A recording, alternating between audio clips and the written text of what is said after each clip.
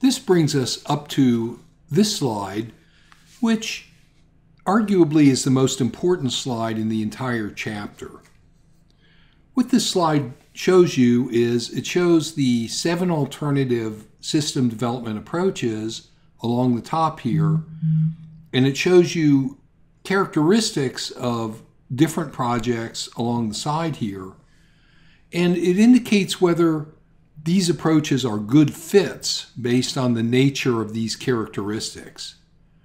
Now again, note that the 3 first ones, waterfall, parallel, and V-model, are all the so-called structured approaches, and they have more similarities than they have differences. On the other hand, the last 4, iterative, system prototyping, throwaway prototyping, and agile development, are unstructured, are designed to speed things up, and characteristically are very different from the so-called structured approaches. So let's go through this list, spend a couple of minutes. Now, this is important. You should be able to put yourself in the shoes of a project manager and be able to select one of these project development methodologies based on these characteristics. In fact, there'll be some questions in the quiz in the midterm that are tied to this. So let's go through these one at a time. How do you choose a methodology? Note that no one methodology is best. It depends on the fit with these characteristics. What about if you have unclear user requirements? Well, in that case, the structured approaches are the worst choices. They're a poor fit.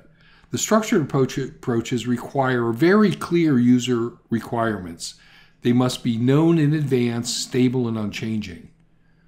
So if you have unclear user requirements, you're better off using one of the second group, and particularly system prototyping, throwaway prototyping, or agile development, because those are designed to accommodate projects where you know that you don't know all the requirements. That is, where user requirements are unclear.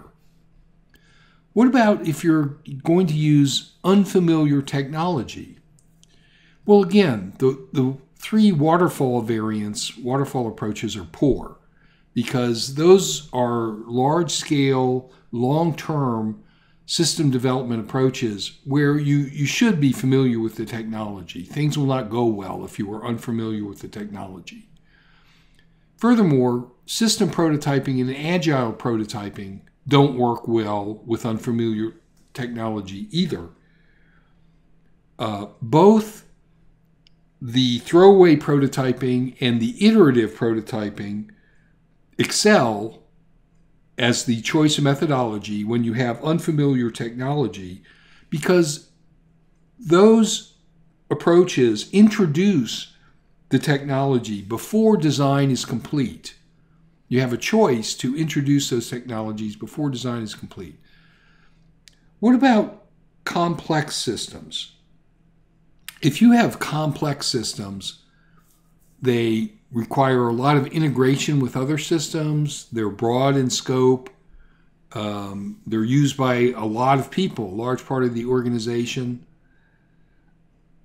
Generally, the 2 worst methodologies in that case are system prototyping and agile development. Those 2 just simply are not, those methodologies or approaches are not suited to flesh out complex designs. Now, in some systems, reliability is critical. We talked about some of them, missile control systems, banking. For other systems, reliability is not so critical.